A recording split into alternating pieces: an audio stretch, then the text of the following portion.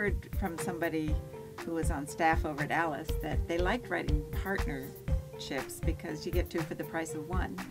And that's, you know, and I think it's great for us because we're married, and if you get a job on the show and you're married and your partner isn't there. Yeah, people always say, how could you possibly be married and work together? And we sort of feel like, well, how could you be a writer on a TV show and produce TV shows without your partner, because you never would see them. And a lot of people we worked with, that's what they liked about it, is that they never saw their spouse. But, you know, you literally, you work, if you're awake, you're working. So we had the advantage of, you know, the drive-in, and, you know, if we ever got home before 2 in the morning, you could talk about the show, and we always were kind of prepared. Certainly in the beginning, we worked 24/7, just all the time. And I mean, if you ever had a weekend off, the first staff job we had was on Who's the Boss, and we just would get up, you know, if we ever had the weekend, we would say, okay, well, what stories do you think we should do? And we always came in Monday morning, and we would go to the producers and say, you know, we were thinking about the show, and how about this, this, this, this, and this. So it's kind of was... It was good for our career. It was great. Yes, you always want to create your own TV show. That's where the big... I mean, that's the holy grail if you're a TV writer, is that you create your own show. Well, you know, when I was, I don't know if I should say this or not, but who cares? When I was applying for grad school, there were a couple of schools that were kind of prestigious places to go to get an MFA. One of them, whose, I guess, name I won't mention, Carnegie Mellon, I was accepted, and I thought that was really awesome because I think they took 2 MFA candidates, and at my interview with them, they said, what would you like to do with your writing? To which I responded, I would like to move to LA and write and create and produce TV shows. And they said, Mr. Sternin, I did not ask you what you will do if you fail in New York. I asked you what you would like to do. So I decided maybe this wasn't the school for me. But yes, that's what I wanted to do.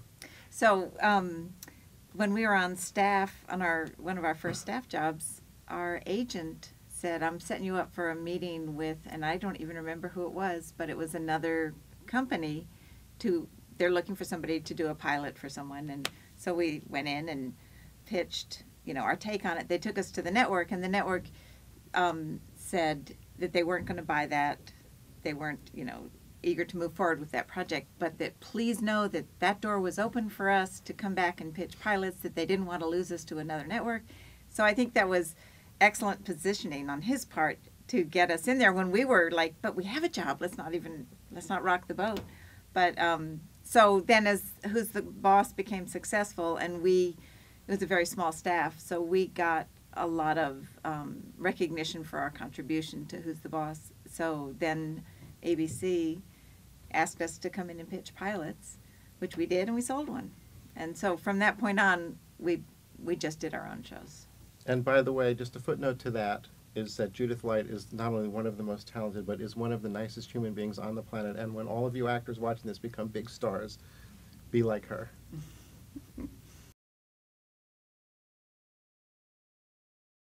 We had this idea, I don't know why. So they said to us, come in and pitch us something that you really want to write. Whether that was our agent's advice or the network's advice. And for some reason, we decided we wanted to write a medieval comedy. Yeah, I'm sure we pitched several.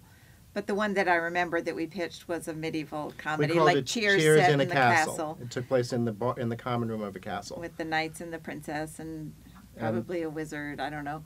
But anyway, Stu Bloomberg, who was head of development for ABC at the time, said, I didn't realize you were bent. What I would love you to do is come in with something. Well, he said, I don't want to do a period piece, but I like the idea of that. What if something like that took place in modern times? And we came up with a show called The Charmings, which was a show about Snow White and Prince Charming and one of the 7 dwarfs and the talking mirror and the wicked stepmother and their kids waking up from the evil spell at the end of Snow White and finding themselves in the valley. Interestingly, we kind of had decided we were going to get out of the television business because another show that we had that had great ratings got canceled, and we just thought, I can't stand this anymore. So we decided we've always wanted to live in Santa Barbara, and we thought, well, we'll buy a house in Santa Barbara, sell our house in LA, and kind of start writing movies, or we'll see what we want to do, whatever. But we made the mistake of buying the house in Santa Barbara first, and then the LA riots hit, and our broker said, there's no chance you're selling this house in Hollywood for 5 years. So we thought, well, now what are we going to do? And we called our agent and said, we need to go in and pitch a pilot. And we actually had a discussion about, most pilots don't go, or maybe we'll do 13 episodes. We'll just make enough money to kind of, cover this house until we can sell the other house. And we had worked with Fran on Who's the Boss in an episode that she played decorator. Mm-hmm. We thought she was hilarious, so we were pitching shows to Tim Flack, who was at the time was head of development at CBS, and a great guy. He said, "Oh my goodness, Fran was just here pitching a show where she's a nanny. Yeah, we Would you pitched a work show for with Fran. her?" I don't think I said that part. Oh, you left that out. Yeah. Sorry. We pitched a show. Might have- We pitched a show and said, if you know who Fran Drescher is, we think she'd be hilarious in this. And Tim said, That Fran was in there pitching a show where she was a nanny. Would we develop it with her and her husband? And that's what we did. and then they called them and said, would you work with these people, Rob and Prue? And Fran and Peter are like TV junkies. So they said, oh my God, this was Fran, obviously. We know everything they've written. So we had a great time. We all got together and we wrote the pilot at the El Encanto Hotel in Santa Barbara. And then it just turned out to sort of be, the big hit. Sort of ironically, I guess.